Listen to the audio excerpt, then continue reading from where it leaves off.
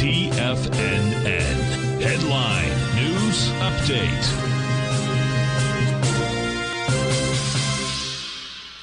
Welcome, folks. We have the Dow Industrials up 408, NASDAQ up 231, S&P's up 63. You got the bid, folks, in a big way here.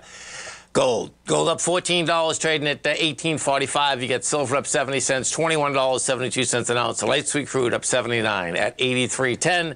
Notes and bonds. The 10-year note down 15 ticks, trading 106.26. The 30-year down 30 ticks at 110.15. And King Dollar. This is the first time that we've been down 3 days in a row after being up, down 281 since July 14th, that is.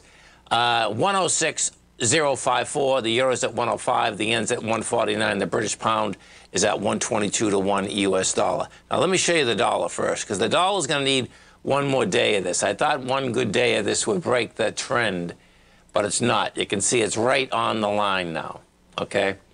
Because when you attach I get 5 days attached, which is a good attachment. It's actually 6 days.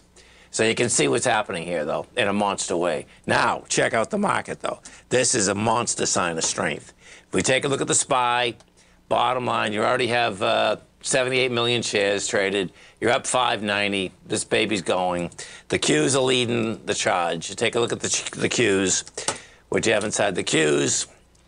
Look at that volume inside the Qs, man. Qs are 58 million. So the Qs, they've already broken the downtrend. We're at, 365? That's already broken the downtrend from 378. And now, here's the kicker. Notes and bonds. You know, if you remember, folks, okay, when interest rates were at zero, right, the market itself, okay, basically the 10-year and the 30-year start moving down in price, higher in yield before the Fed moved. My take on this, the exact same thing's going to happen here. You know, you hear everyone out there that the rates are going up again.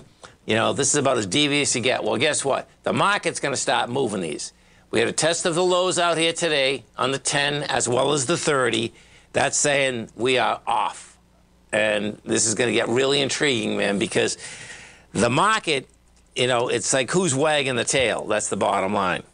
And it's the market. The market is always, you know, bottom line. The market forces the market forced the Fed's hands on the way down, on the way up on yields, and now it's going to just be the opposite. When we take a look at gold, that's the fourth time we've rejected lower price out here with 1845. Stay right there, folks. We'll come right back.